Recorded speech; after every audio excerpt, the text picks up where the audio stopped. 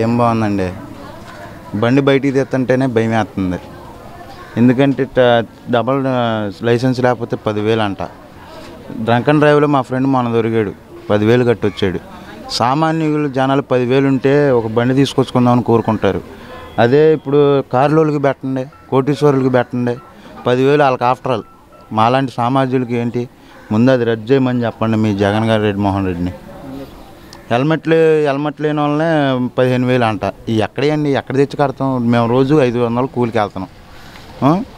Phone మాట్లాడితే 5,000 అంట.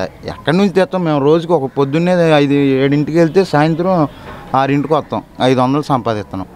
సామాన్య జనాలు ఎలా కడతారు? 500 రూపాయలు ఎప్పుడు ఇంట్లో ఏమి ఇస్తాం, బండికి ఏం కడతాం, అంతేనండి. ఇప్పుడు స్మోకింగ్ అనేది అది అలవాటు. ఇప్పుడు బండి మీద ఉన్నవాడు కలుస్తాడు, ఇప్పుడు దానివల్ల ఏం ప్రాబ్లం లేదు కదా. పబ్లిక్లో ఇప్పుడు నుంచొని కలుతున్నాం, అలవాటు ఉన్నవాడు ఉంటాడు, అలవాటు లేనివాడు కూడా ఉంటాడు, వాడి పక్కనోడు కూడా పిలుస్తాడు. ఇప్పుడు ఏంటంటే బండి మీద కలుస్తున్నాం, అదేమి ఇబ్బంది ఏం కరం కాదు కదా. ఇప్పుడు దానివల్ల ఇప్పుడు ఏమన్నా మనం ర్యాష్ డ్రైవింగ్ అంటే అది అనుకోవచ్చు. ఇప్పుడు సిగరెట్ బండి మీద నుంచి తోలుతాం, అది ఇబ్బంది ఏం కాదు. చెత్త ఫైన్లు అవన్నీ ఏంటంటే ఈ ప్రభుత్వం వచ్చినాక చెత్త ఫైన్లు అవన్నీ. ఇప్పుడు నేనే వేసా జగన్ కోర్టు, కానీ నేను ఎందుకు వేసానని బాధపడుతున్నా.